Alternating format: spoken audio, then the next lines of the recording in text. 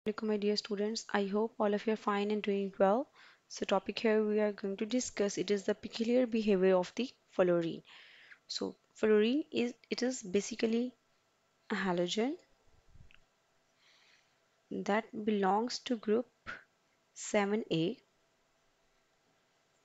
It contains 7 electrons in its valence shell, and fluorine it is basically a non-metal which is the first member of the halogens, and the halogens contain fluorine F2. It contains chlorine, bromine, and iodine, in which the fluorine is the first member of the halogen, so it is having some different characteristics from this. So these behavior or these characteristics is known as its peculiar behavior of the fluorine. So fluorine, its atomic number is 9. It contains 9 electrons and 9 protons, as well as its atomic weight is 18.998, which can be written as 19 gram per mole. Its symbol is capital F. Electronic configuration is for the helium or next 2s2 2p5, so the whole is 1s2 2s2 2p5, in which the last one's shell is L shell, valence shell, that contain 2 plus 5 7 electrons in its valence shell. This color shows that it is a halogen, and its physical state at 20 degrees Celsius it is present in the gas form. So this is a simple overview about the halogen fluorine. Next, we will talk about its peculiar behavior. So the first is behavior is small size of atom and ion. When fluorine is present in the atomic form, like it contains 9 electrons, so the center nucleus, the first shell, and then the second shell. So the first shell contain 2 electrons and the last one shell contain 7 electrons. This is the simple fluorine atom. But when it gains one more electron, like this, center nucleus, the first shell, and this is the second shell. First shell contain 2 electrons and the last one shell already having 7 electrons, and now it gains one more electrons. It is just changes into the fluoride ion F minus 1. So the size of its atom is 0.64 angstrom, in which 1 angstrom is equal to 10 raised to power minus 10.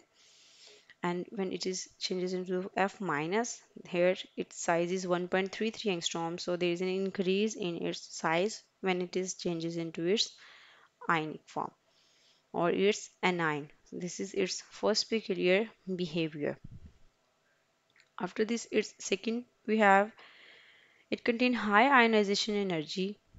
Like if you plot a graph between its ionization energy and its total number of electrons that are present are 7 electrons in the valence shell. So its first ionization energy is 18 kilojoule per mole. The second is 33.7374 kilojoule per mole. The third one is 50 kilojoule per mole. Then 8411. Then 11,023, 15,000, 164, and the last one energy to remove the 7 electron is 17,868. So with the passage of time, there is a gradual increase in the ionization energy, and ionization enthalpies or the energies are the energies that are required to remove the electron from the valence shell. So if you want to remove the valence shell electrons, like the first shell, and here it is the second shell. So the first shell contains 2 electrons and the last one shell contains 7 electrons. So if you want to remove all these electrons from the valence shell of the fluorine, so there is an increase in the ionization enthalpies or the heat in kilojoule per mole. Then there is a behavior of fluorine like its low dissociation energy. The low dissociation energy of fluorine or FF bond, that is called as bond dissociation energy. It is 38 or 38 kilocalories per mole, and this is low as compared to the chlorine and bromine that have high bond dissociation energy. Bond dissociation energy is the amount of energy released or amount of energy absorbed when we require to break the bond between two atoms. So the amount of energy required for this, it is called as bond dissociation energy. Then we have behavior of fluorine, that it is as behaving like a direct combustion or direct combination with the inert gases. Now the first is xenon, which is present in the excess. When fluorine is going to be react, it forms xenon difluoride. But when xenon is present in 1:5 with the fluorine, then it produces xenon tetrafluoride. And when the ratio of xenon is 1:2, it produces xenon hexafluoride, that is XCF6. And here the xenon, it is a noble gas or called as the inert gas. And then we have xenon tetrafluoride XEF4. When it is going to react with the oxygen monofluoride O2F2 and temperature is 143 Kelvin, then two products are formed, oxygen gas and the xenon hexafluoride. So that's why the fluorine can have direct combination with the inert gases. Now this is because it can react with these noble gases as compared to the other elements. Then there we have behavior of fluorine. The first one is restriction of the valence shell.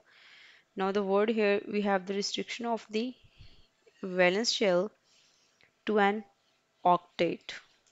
If we just have a look on its valence shell, it contains 2 electrons in the first shell and next 7 electrons in the valence shell. It requires one more electron to complete its octet.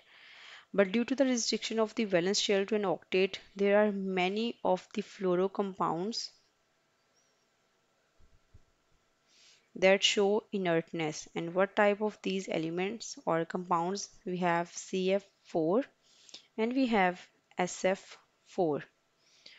And also due to this restriction, the fluorine just remains restricted to -1 oxidation state. It just have -1 oxidation state. But if we talk about the bromine, chlorine and iodine, they may have -1, +1, +3, +5 and +7 oxidation state, but fluorine is just restricted to -1 oxidation state.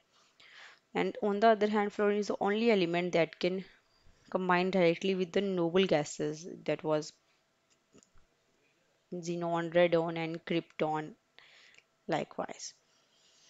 So this was all about today's lecture. I hope you guys understand, and if you have any queries, you may ask me about that in the comment section and I will get back to you guys soon. So the next topic that we will discuss, it is oxidizing properties of the group 7A elements. For that time, you guys keep learning and have a good day.